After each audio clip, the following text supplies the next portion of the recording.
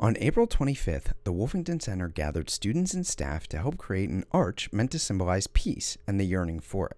The event held around 20 people and had snacks from different cultures accompanied by Hispanic music. This event is Arch for Peace, and it's our first attempt to offer some feelings and messages that are positive. And we wanted to celebrate spring with a positive message, so we thought peace would be a lovely message for spring. They were making flowers for this Arch for Peace, and the idea is to use the tissue paper flowers because it was simple.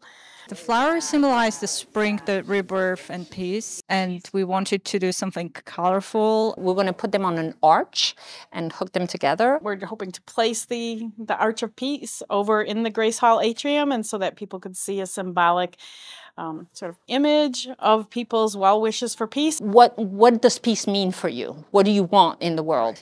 And take a moment to appreciate the fact that we're in peace right now. So everybody's kind of writing, and they're writing in Spanish, and they're writing in English, so in all different languages.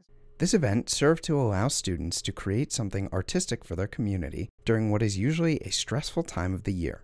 Conversations of busy springtime schedules and summer plans filled the room as flowers were being made and messages were being written.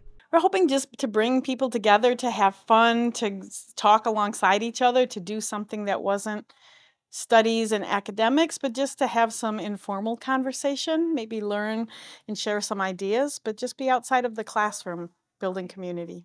It is hard to imagine a world without appreciation of peace and hope for it.